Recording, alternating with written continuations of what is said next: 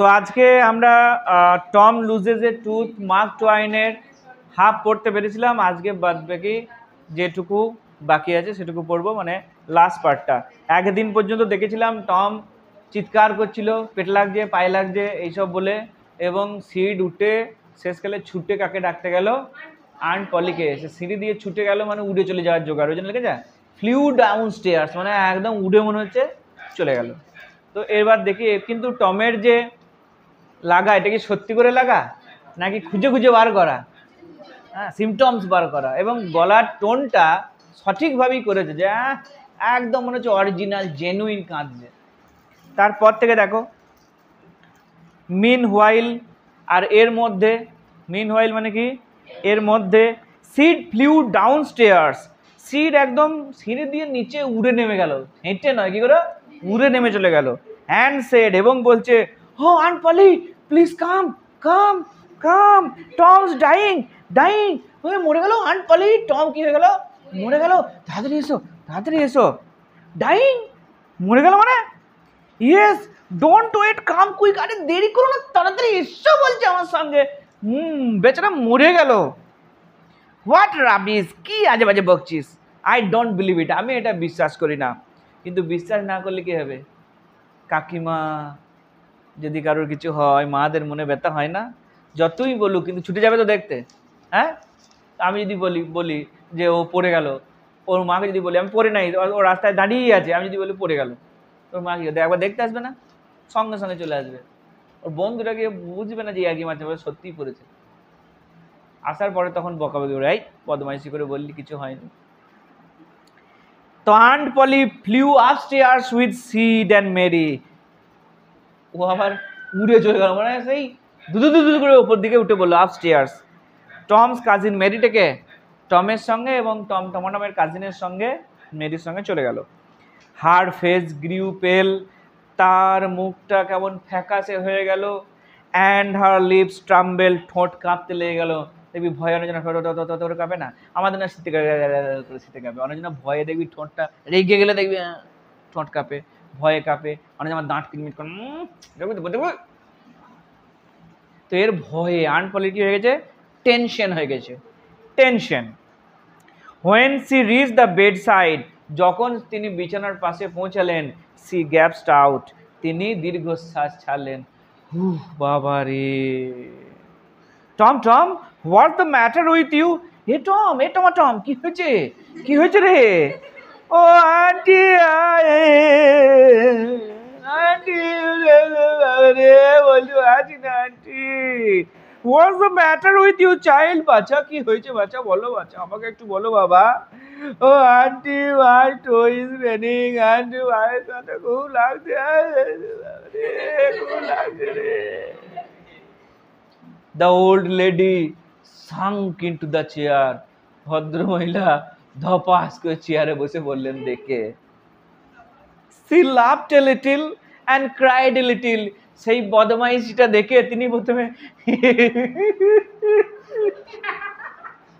laughed a little and cried a little, প্রথমে একটু হাসলেন, তারপরে একটু কাঁদলেন। ওর অবস্থা দেখে শোচনীয় হয়ে গেছে, যে কি ছেলে রে বাবা, কি কঠিন ছেলে। তো হাসিটা আর কান্নাটা কিরকম করে হবে, প্রথমে ওরকম করেই শুরু হবে, সি লাফ লিটিল, তারপরে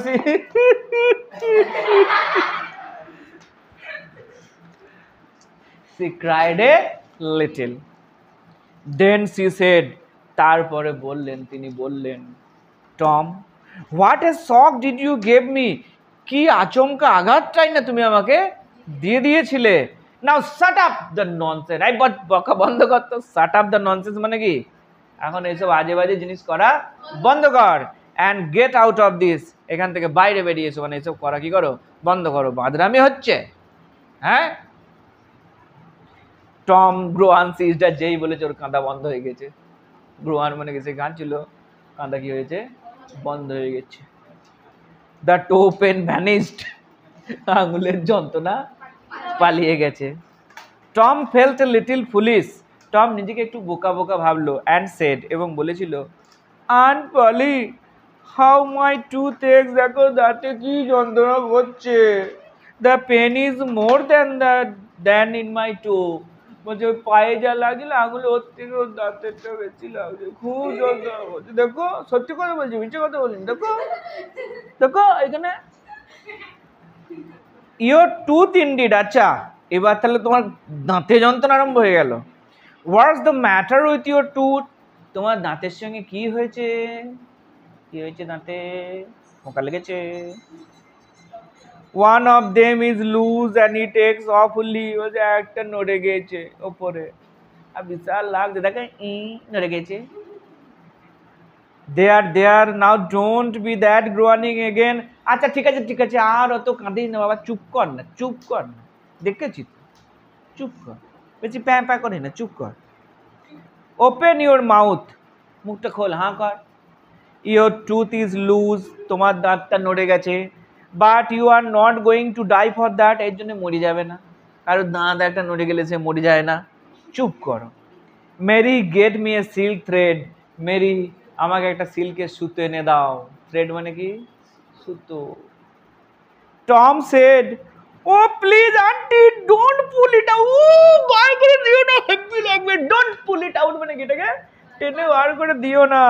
ইট ডজ হার্ট এনিমোর। আর লাগছে না দাঁতে, তুমি দেখো দাঁত ঠিক হয়ে গেছে, দেখো it does not heart anymore. আর এটা লাগছে না, তুমি আমার দাঁতটা কি করে দিও না, টেনে বার করে দিও না। প্লিজ আন্টি, ও কাকিমা, I don't want to stay home from school. আসল কথা বেরিয়ে পড়েছে ঝুলি থেকে বিড়াল। আমি বাড়িতে থাকতে চাই না, আমি স্কুল যেতে চাই। আমার দাঁত কি করে দিও না, টেনে বার করে দিও না।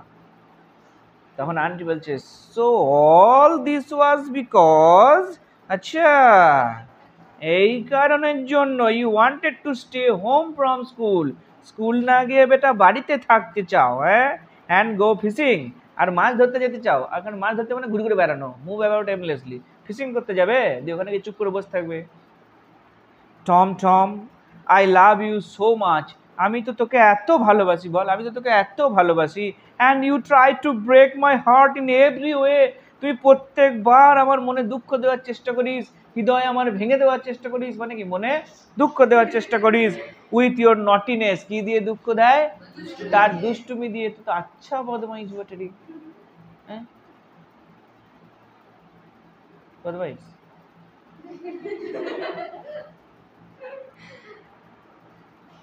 বাই দিস টাইম, এবার কঠিন ব্যাপার দেখাচ্ছি, শ্রেয়া আবার দেখাচ্ছি কিরকম করতে হবে। বাই দিস টাইম, এরকম সময়, the dental instruments war ready, দাঁতের যন্ত্রপাতি কি হয়ে গেছে? রেডি হয়ে গেছে, ইনস্ট্রুমেন্ট যন্ত্রপাতি। The old lady ফ্যাস্টেন one end of the silk thread, সিল্কের সুতোটার একটা দিক বেঁধে দিলেন টু টমস টুথ, টমের কোথায়? দাঁতে, and the other and to the bed post, এবং অন্যটা বেঁধে দিলেন বিছানার যে পায়াটা ছিল, এই পায়ার মধ্যে কি করে দিয়েছে? বেঁধে দিয়েছে। সি পুলড দ্য টুথ, তিনি তারপরে দড়িটা ধরে মারলেন, খটাং করে টান, আর যেই টানটা মারলেন, the tooth hang ডাংলিং by the bed post, অন্যদিক তো বেড পোস্টে বাঁধা আছে, সেই দাঁতটা ঝুলে আছে দড়িতে দিয়ে, এরকম করে ড্যাঙ্গেলিং, এরকম করে দুলছে। আর টম তখন, আর দাঁত তখন কি হচ্ছে? পেন্ডুলামের মতো ঝুলছে। চিন্তা করতে, দাঁতের মধ্যে যদি সুতোটা দিয়ে বেঁধে এরকম করে ডাই করে টেনে দিয়ে একটা যদি উড়ে চলে যায়, কেমন লাগবে? Tom now had a gap in his upper rho of teeth, এবার ওপরের রো অফ টিথের মাঝে একটা গ্যাপ হয়ে গেছে, টেনে তুলে দিয়েছি তো, ফাঁক হয়ে গেছে মাঝখানে। This enable him to smile in a new admirable way, তার মানে কি? এটার ফলে সে যখন হাসছে, সে প্রশংসনীয় হাসি তার হচ্ছে। ফাঁকা হয়ে যায় এটা, তখন হাসে তখন কি হবে? ফাঁক হয়ে যাবে না? বলছে প্রশংসনীয় হাসি, সে দেখার মতো হাসি টমের এখন। টমাটমের কিরকম হাসি? দেখার মতো হাসি। সাপোজ ধরো আমরাও বলি না, দাঁত ফোংলা, কি বলি? দাঁতে কাটি, টিকটিকিতে যে দাঁত পড়ে যায় বলি না। আবার কত রকম জানিস বলে, যে দাঁতটা ভেঙে দিলে ইঁদুরের গর্তে দিয়ে দিতে হয়, তাহলে এখানে ইঁদুরের যদি দাঁতটা নিয়ে যায় তাহলে ইঁদুরের মতো শক্ত দাঁত হবে। এসব কত রকম প্রবাদ আছে আমাদের ইয়েতে। কেউ বলে পুকুরের জলে ফেলে দেওয়া হয়, হ্যাঁ এইসব করে। আমাদেরও তো দাঁত ভেঙেছে নাকি। তো এই হচ্ছে ব্যাপার। আর যাদের দেখবি দাঁতটা একটা ভেঙে যায় সামনে, সে হাসি যখন হাসে না, ও সে কল্পনা, একটা দাঁত যদি কালো করে দিই মাঝখানে কেমন হবে বল? কল্পনা করা যাবে না, যে টেরিফিক হাসি। হ্যাঁ, আর ওই জন্যই দেখবি যাদের সামনের দাঁত পড়ে যায় তারা হাসতে চায় না, মুখটা দেখবি তাকে হাসাচ্ছি, হাস রে, সে যখনই হাসে ওকে হেসে বলি, হতো না? টেরিফিক টাইপের লাগে দাঁতটা পড়ে গেলে। ওই জন্য দেখবি যখন সব দাঁত পড়ে যায়, যখন বুড়ো বয়সের লোকরা দাঁত পড়ে গেলে জিভের মুভমেন্টের অসুবিধা হয়ে যায়, তখন তারা কথা বল কমন এরকম করে বলে না? হ্যাঁ, তো ওই রকম দাঁত পড়ে গেলে বহু রকম ব্যাপার হয়। আবার বলে লোকে দাঁত থাকতে দাঁতের মর্ম বোঝে না, পড়ে যাওয়ার পরে বোঝে দাঁত কি জিনিস। আমরাও সেরকম টাইম থাকতে পড়ার মর্ম বুঝি না, সময় চলে যাওয়ার পরে বুঝবো এটা কি জিনিস, কি নষ্ট করে এসেছি, কি জিনিস। সেই জন্য যেন দাঁত থাকতে থাকতে বুঝে যাও যে দাঁতটা থাকার জন্য আমরা কথা বলতে কি হয়, সুবিধা হয়। নলে ট্রেনে সেই লোকটার মতো, সেই লোকটা ঝালমুড়ি বেচতে উঠেছে, দিয়ে বলছে মশলা বুড়ি, আর পাশে একটা বুড়ি ছিল, সে দুবার শোনার পরে বলছে এই ঘাটে পড়া, কি বলছি রে? বলছে কেন ঠাকুমা কি হলো? বলছে কি সব বলছিস, মশলা বুড়ি করেই যাচ্ছিস, মার দেখবে? আমি কেন মরবো? হ্যাঁ, এই আমার 80-85 বছর বয়স হলে এখন অনেক বাঁচবো। ও ঠাকুমা ওটা বলিনি, আমি বলছি মশলা মুড়ি। আর তুমি কি বলছো মশলা বুড়ি? তো এরকম দাঁতের যদি ডিস্টার্ব থাকে তাহলে ওরকম অনেক কিছু কি গন্ডগোল হয়ে যায়। তারও মনে হয় ডিস্টার্ব একটু ছিল, তাই না? আচ্ছা, ওই দাদুদের যখন দাঁত চলে যায় তখন ঠিক ওরকম করে কত কমন